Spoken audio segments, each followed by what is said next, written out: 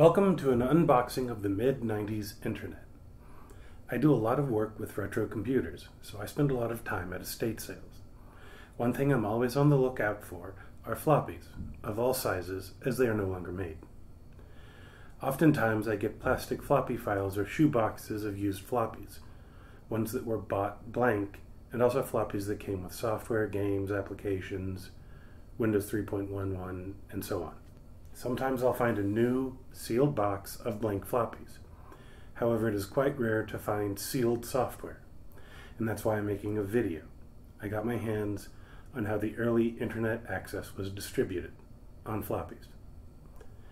In the early days of the internet, it was common to get online through a BBS, a bulletin board service. It was all text-based, and you could use a standard terminal emulator to communicate with a central computer. You could message other users, upload and download files. There were some forums and games. And if you were lucky, that BBS server might also have an internet connection. And you could use a text mode browser running on the BBS server to get on the actual internet. Proper IP communications were almost exclusively the domain of businesses, academia, and government. Skip forward to the early 90s, and personal computers started going graphical just as the internet gained popularity. 3 companies emerged as big players to provide service in this new market: America Online, CompuServe, and Prodigy.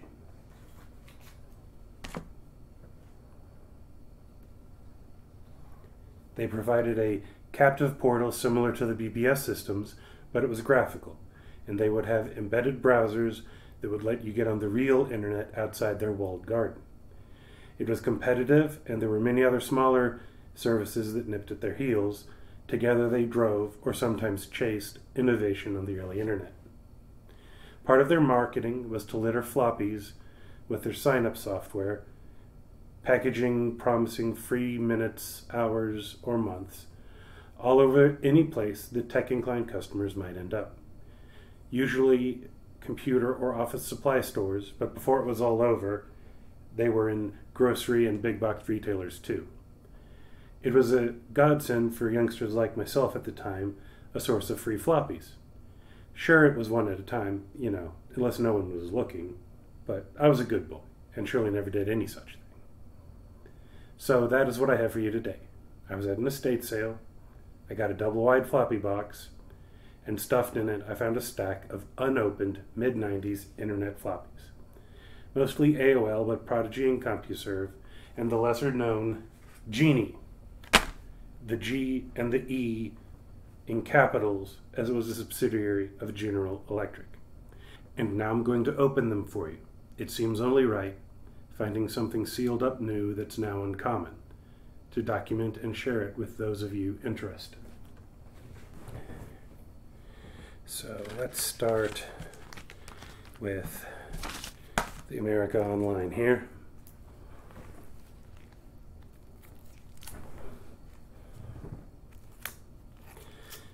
Brand new version 3.0. This doesn't say a version. Neither does this. Let's just start with the big ones.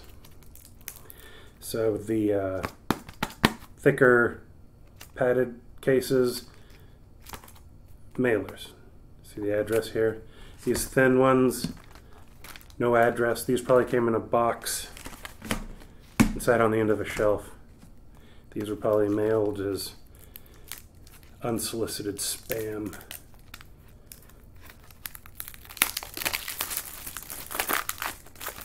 But just big enough to just released.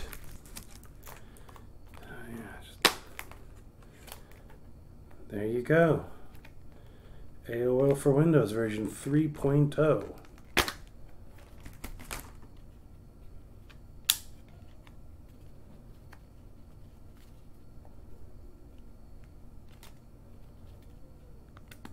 Right protected.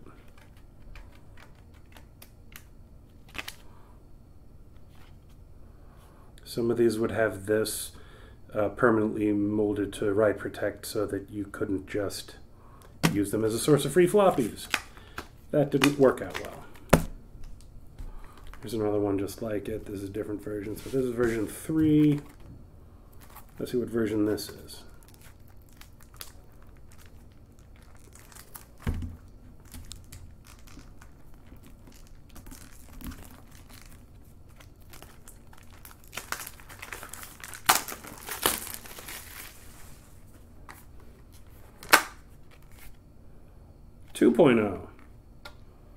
Now if we can just find a 1.0, we'll have a complete set, or something like it.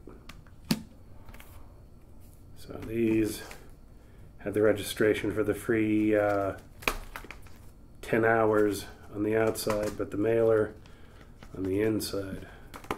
So you couldn't just write them all down, wait for someone else to try and activate it. Yeah, these were probably at the end of a supermarket checkout or something.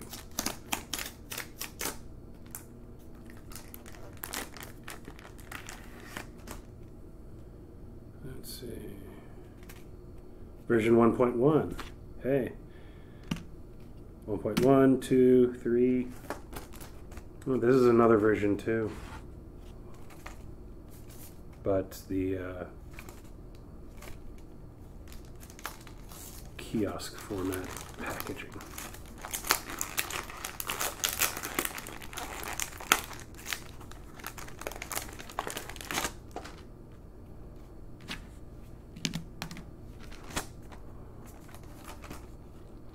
Is your America Online Windows software missing? Need DOS or Macintosh format?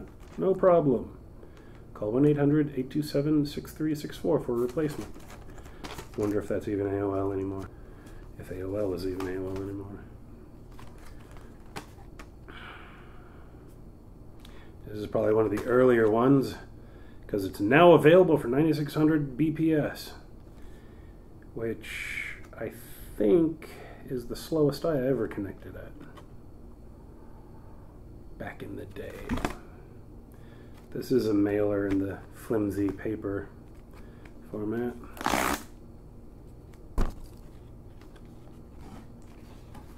Here we are. Just use this software to try America Online for free. And this is again version 1.1.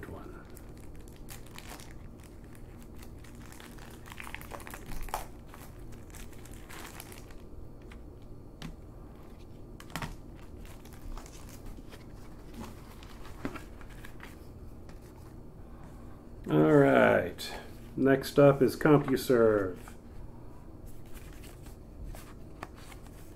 I just realized this is actually already open. Let's take a look what's inside anyway. What can you do on CompuServe? Only $9.95 a month.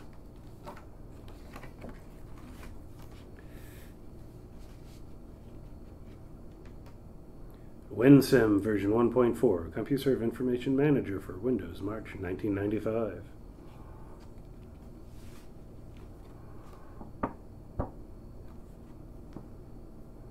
Unlimited access for $9.95 a month. I believe, if I remember right, CompuServe did that first, and then everyone else had to chase them on that. Because for the longest time it was minutes and then hours. I think CompuServe was the first one to go monthly. Here we go, Prodigy.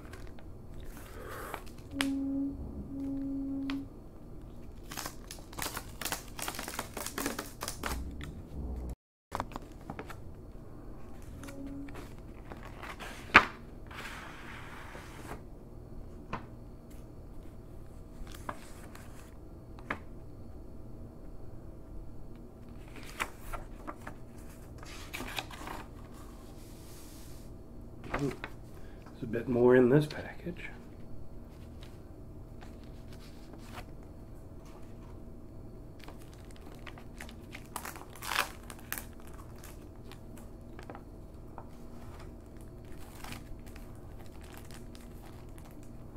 By opening this package, you agree that the Prodigy software and each revised version is licensed to you solely for use in accessing the Prodigy service.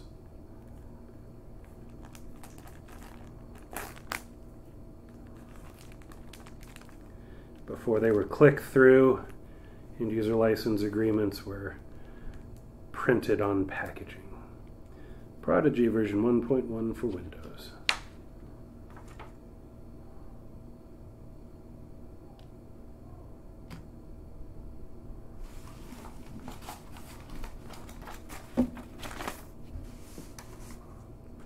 Alright, let's see what the genie looks like when we let it out of the lamp.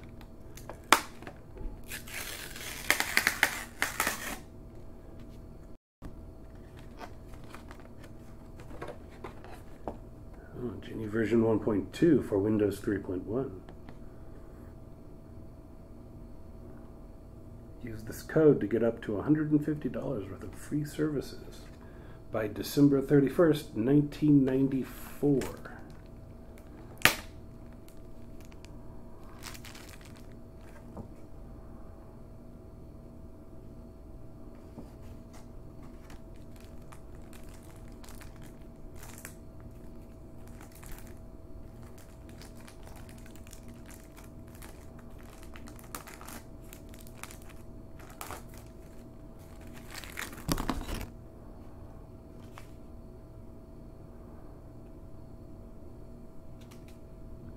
There you have it. This is how we all got online for the first time back in the day. Well, most of us.